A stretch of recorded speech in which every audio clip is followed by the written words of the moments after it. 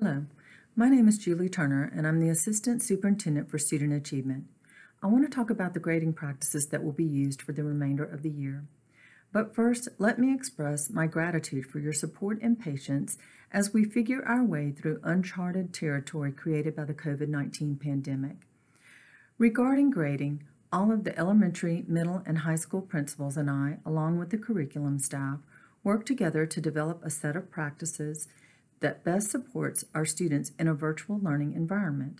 A link to the grading practices during the COVID-19 pandemic document is included in this email.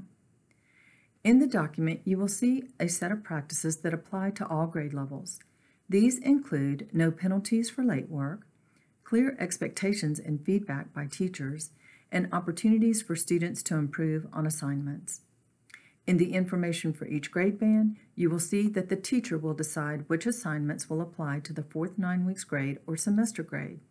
Students and their families are dealing with a lot due to school closures and the COVID-19 pandemic.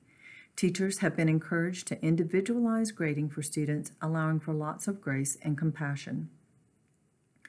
To support the success of students, you will see that the last 2 weeks of school will be used for students to complete missing work or to improve failing grades.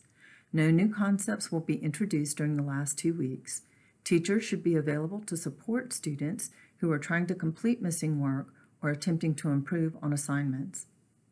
A unique thing you will see will be a grade of Z, no credit expected, in grades 4 through 12.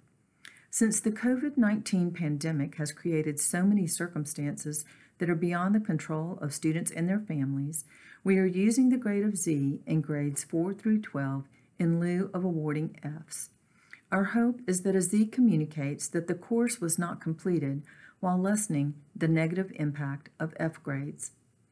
If questions arise as you read through the grading practices document, please contact the school principal for further clarification.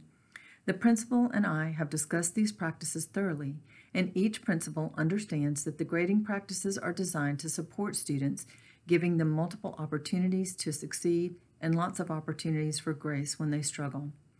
Again, I thank you for your partnership during this virtual learning experience. I appreciate you for supporting your child's education along with everything else that may be impacting you at this time. Stay safe.